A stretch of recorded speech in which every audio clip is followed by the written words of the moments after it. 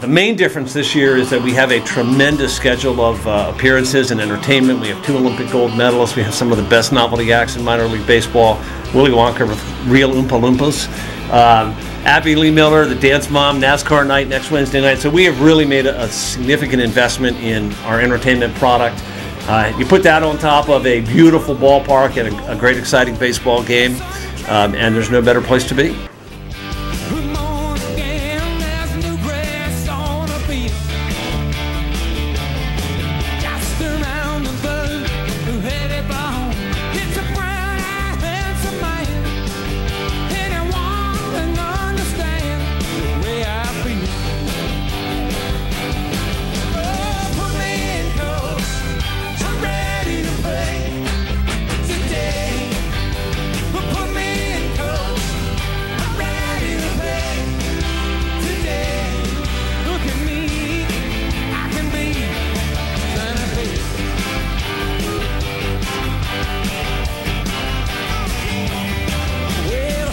This year was a little bit of a struggle, a little bit of a down year for us.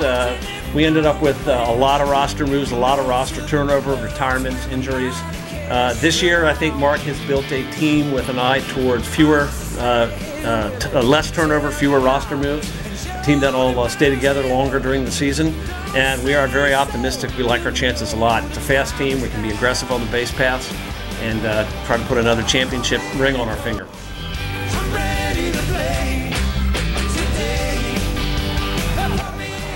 Let's go, Revs! Ah!